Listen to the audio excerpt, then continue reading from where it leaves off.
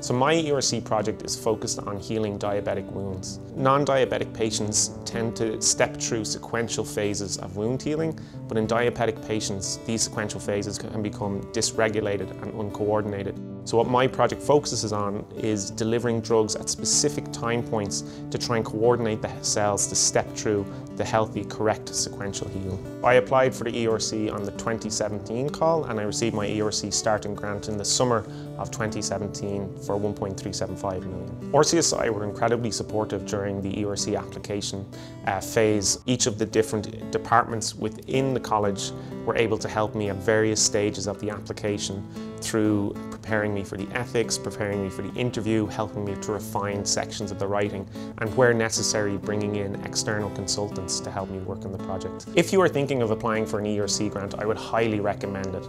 It will give you a chance to work on a high-risk project, something that you're incredibly excited about, that brings together a lot of your expertise into one project.